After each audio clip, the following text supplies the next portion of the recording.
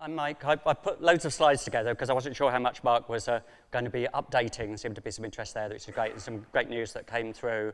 So I'm Mike the Bee Beardmore. There's loads of Mike Beardmores around, and when I started my Twitter account, I think I needed a name that was shorter than my full name to make me unique, so I created Mike the Bee, and it seems to be successful. I always say with Twitter handles and things, people need to be able to spell them, so if I say Mike the Bee with 2 E's, generally people get it. So I like to think of myself as a tech ninja, with having grown up before microprocessors, interested in computers, but being big things and didn't want to do punch cards. When microprocessors came along, it gave me a real opportunity to get involved, and I've enjoyed doing it both professionally and now as a maker, and helping people and others. But this is how I think I might look, but I suspect you look at me, you think I'm like this, really. Hopefully the smile comes through, even if it isn't on my face as it is on the character here. It came from the open clip art, and it's a great thing to see some really nice, useful bits of open clip art that I could include. So we've talked about TTN. Who actually knows something about the Things Network? So, okay, good. And Mark's given a bit of introduction as to what it is, so I'll be able to slip through quite quickly. But I'm very keen on what the Things Network people put in their original charter, really, which was to create an internet for the Internet of Things. So a community developed internet that would be free and available to everybody globally. So the confusion often arises when I'm talking to people they're interchangeably using LoRa, LoRaWAN, and other terms. LoRa is the radio protocol. It is basically peer-to-peer, just a single channel. LoRaWAN extends that to multiple radios and multiple channels, spectrum, and parallel data flows. It can be proprietary in some ways in the way that it's actually implemented, or it can be open in the way that Things Network are doing it, all encompassed under the LPWAN. So one of the great things I'm looking for, although some of the, we'd like to say would be open, but we can't use totally open radio technology. This is a patent by Semtech, but they've formed the LoRa Alliance, or were one of the first members of the LoRa Alliance, which is a group of all interested parties who have extended the protocol to allow both commercial and open implementations to be done in a secure way. Open LoRa are one of the groups that are pushing the open side of things. The Things Network are a group that got together in Amsterdam after an arts project. They were so inspired by the arts project connectivity option that they chose, which was based around LoRaWAN. And one of the guys there, who was a serial entrepreneur, said, I have some money, I'd want to really bring this out throughout the world. How do we do it? Well, we create a community that rolls out and build all the models, but also support them in terms of hardware and software by crowdsourcing.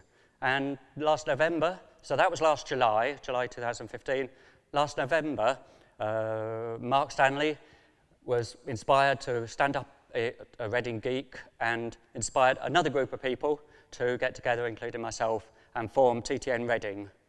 So how do we build TTN Reading? Well, there's some really good webcasts on the Things Network YouTube channel about building it. And the most recent ones were from New York City, and also a small town outside New York. Small being 150,000 people. They say a little tiny place, 150,000, and how they did there.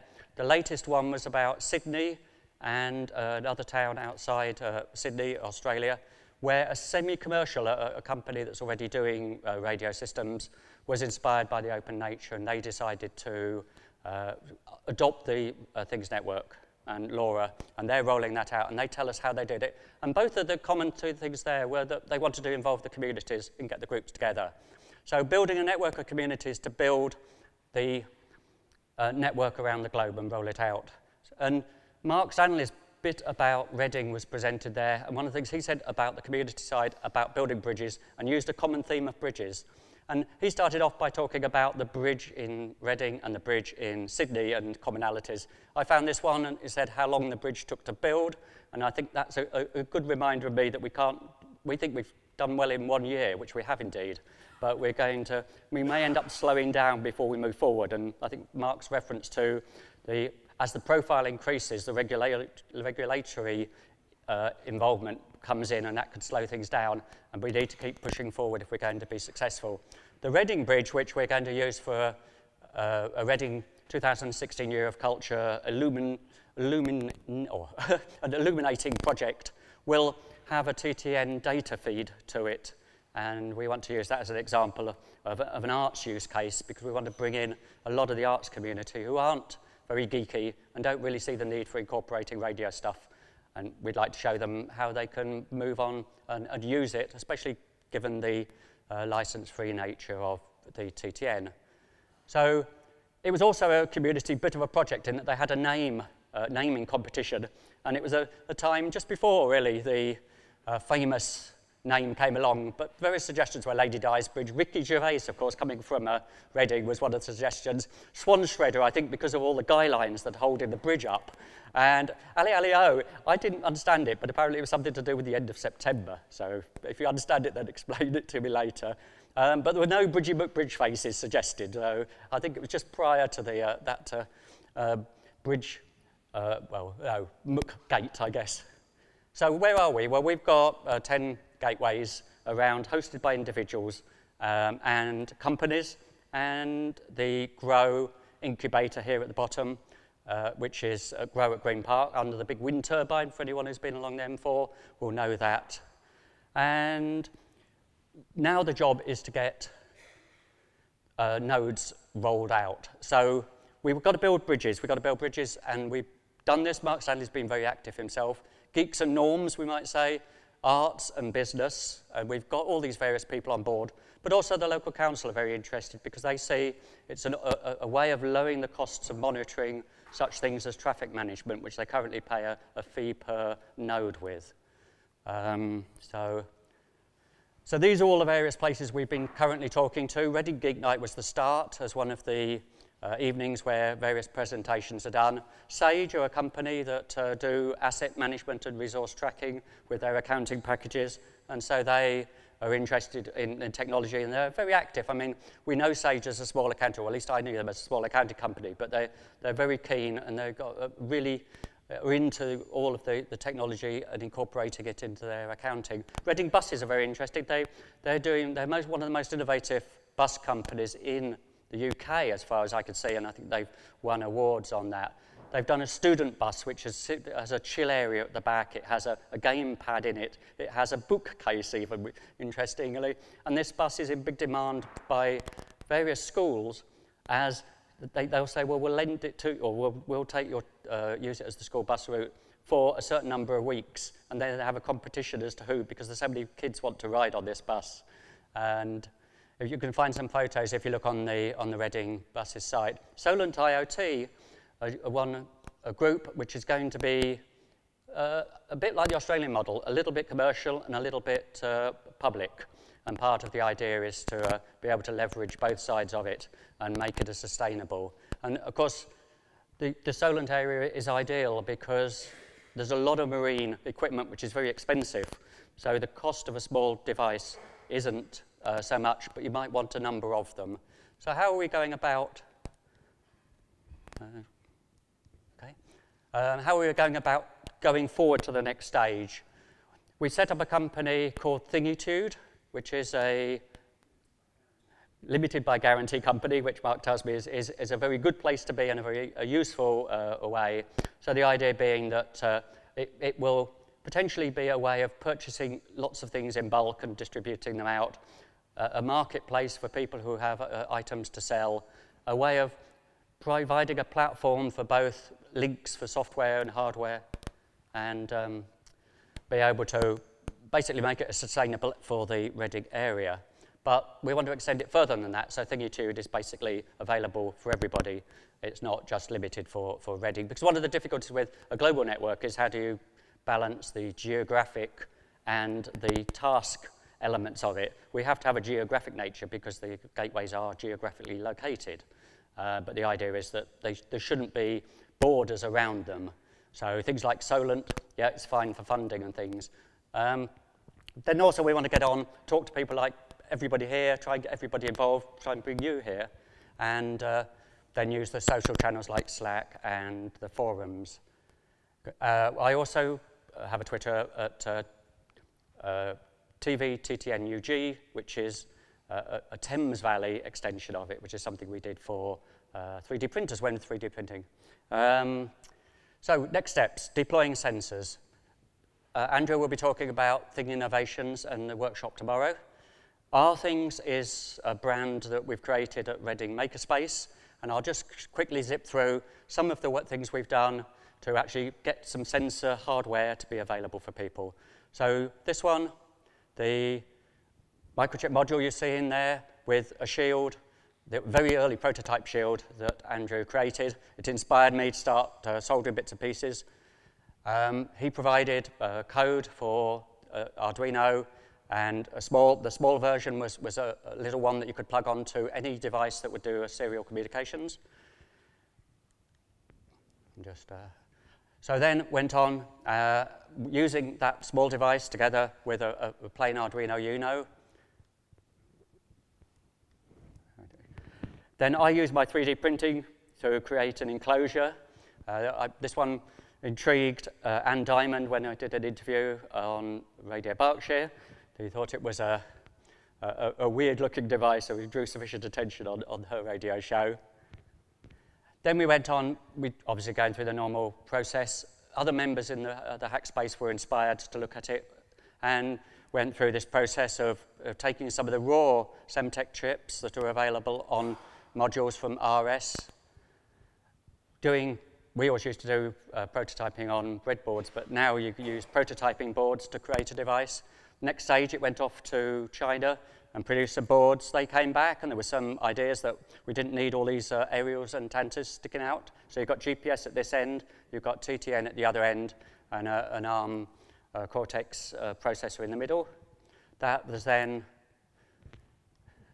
revised with a small display, and then, so this is the basic board. Realized we didn't need the antennas, put some active antennas at the end, and evaluating the difference between a piece of wire and an active antenna. And then we went on to make an enclosure for it, and I have the device available if anyone wants to have a look at it. Just zip through. So then they said, well, that's all very well, but you need to do C programming in bits and pieces. Okay. And we've now done a version for the microbit, and want to get this out so that people can do it in education, and I'll just zip quickly through if I can. So we know all about the microbit, and this is the microbit and the LoRa, or the Things Network LoRa WAN compatible device, which I have to show for people as well. So, okay, my name is Mark Hill from OpenTRV. 2 years ago, Damon from OpenTRV gave a talk about what OpenTRV is. So I'm going to rush through that part and then get on to the meat of the talk today, which is all about the Things Network. So very quickly, we're about cutting carbon. And this is how I'd like my heating controller to be. As in, turn it on in October and turn it off in May, and not have to think about it in between. That's what you get right now, okay? And yeah, it's tough. All these schedules and settings and numbers and all the rest of it, and to be honest, I just like it to work. So that's what we're setting out to do. And this is how we do it. We have TRVs, which are smart. They contain electronics. They detect whether or not you're in the room. And if they think you're not going to be in the room for a while, then they'll turn the heating down and then try and turn it up again when it thinks you're coming back. Okay, pretty simple concept. No one else out there is currently doing it. You can have a look on GitHub. All the hardware, the Gerbers, the schematics, the software, it's all there. Okay, it's all completely open. Now, the relevance of this to long-distance radio, LPWAN, low-power wide-area networks, LoRa, long-range. Sigfox is a similar technology. I'm just throwing out the buzzwords just in case it like triggers in you, okay, yep, I've got that one, I know which one it is. Basically what it is a very low data rate Internet of Things. And a radio to do that. And the radios are quite small. This little silver blob on the top is a typical one. This is a microchip module in there. And they're very low power, and you can potentially run things for years and years and get your data onto the internet. And the particularly intriguing part of what we're talking about today, the Things Network, is you don't need to pay somebody for that bandwidth. You don't need to pay a yearly fee. And you can use other people's around the world as they set up on the Things Network as well. So in particular, what we're interested in doing is putting these low power radios into TRVs, which are those like little blobs there in groups of 4 in people's houses, get the data communicated to an IoT gateway, which is basically a LoRa gateway, and then stick it into a data store. And that can be on the internet, but it doesn't have to be. Because you can set up your own IoT gateways for this as well. And that's crucial because you can then share your IoT gateways with other people. And we're looking at doing that in social housing, by the way. So that's the background for OpenTRV and why we're interested in LoRa, primarily. However, it comes with its own difficulties. One being that I'm not a lawyer. However, Ofcom is interested in this kind of stuff. And there have been some questions raised in the UK about whether or not this falls under the regulations of a public network for communications. And it's not clear if it is or not.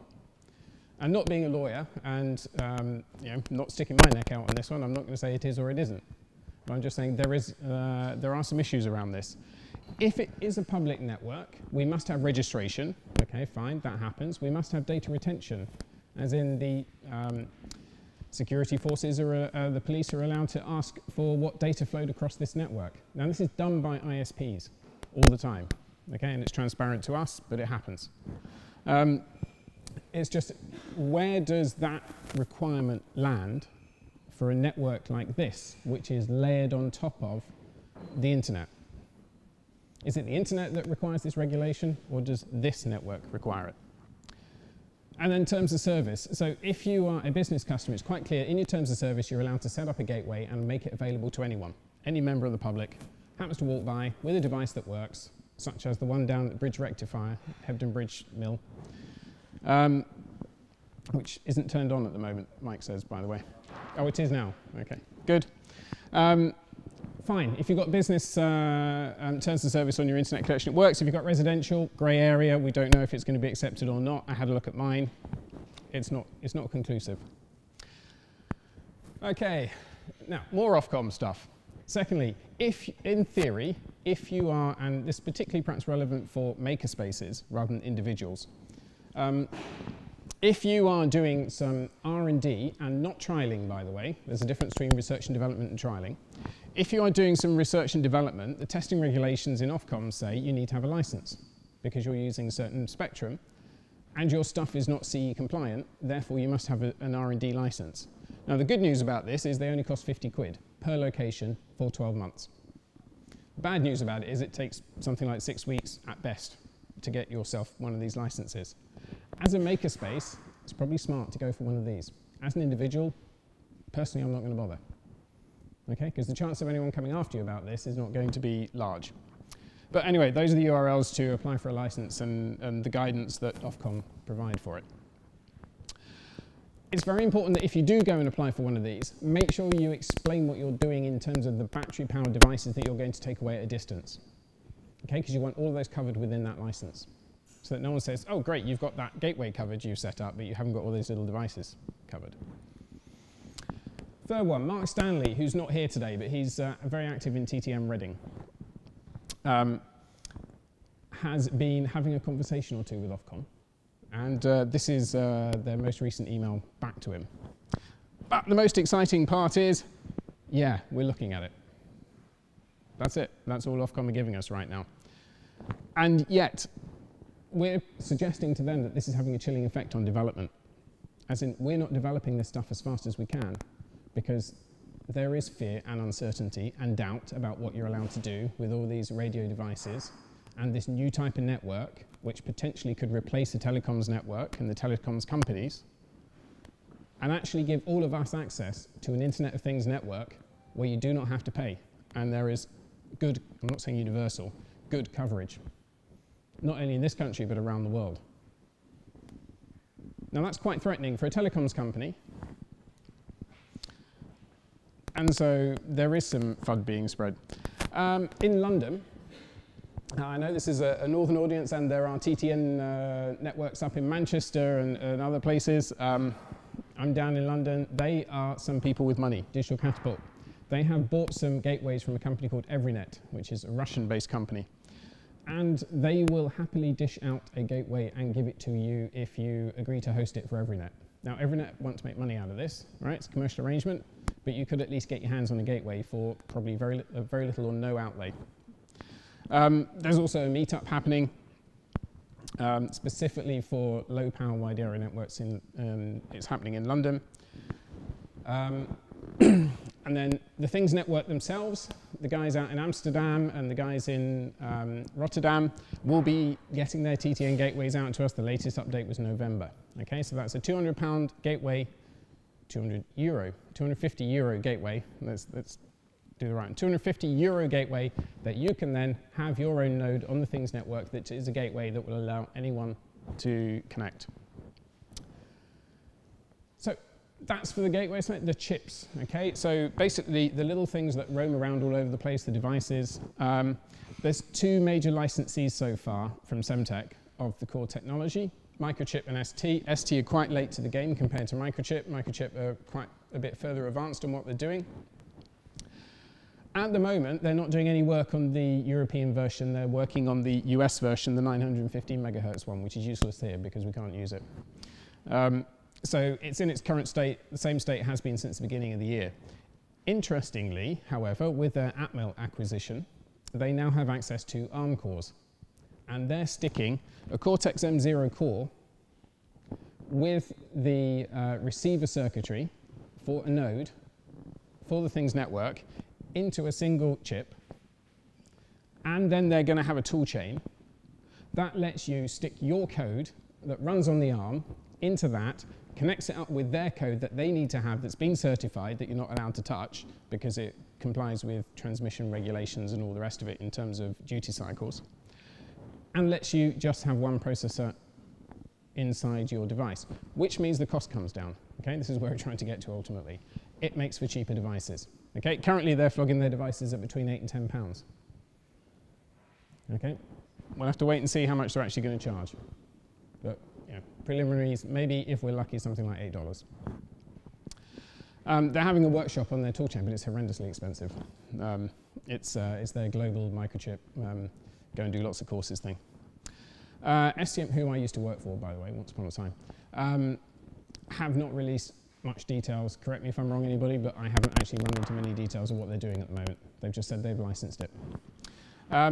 And then the other thing that everybody needs to think about with this, and before you go and put all your eggs in this basket, is what's happening with NB-IoT and LTE-M, which are a whole basket of acronyms, but basically are the telecoms companies' versions of what's going to be a low-power wide area network. If we fall asleep, right, if we don't do anything about this, if around the world, groups like us don't do anything about getting a crowdsourced IoT network out there, we'll be paying the telecoms companies to use theirs. So if we want to have a crowdsourced IoT network, we do have to do something now. And whether that's just host a gateway, or whether that's more actively join in with devices and technology and so forth, now's the time. And lastly, shameless plug. Okay, OpenTRV. As I mentioned, we're interested in LoRa for these things. We're going on Kickstarter with our product in October, November time. If you want an open source way to control your radiators, please go and visit myradbot.com and sign up, and we'll let you know when our Kickstarter campaign starts. Okay, and it's all open, and you feel free to go on GitHub now and download it. Okay, that's me.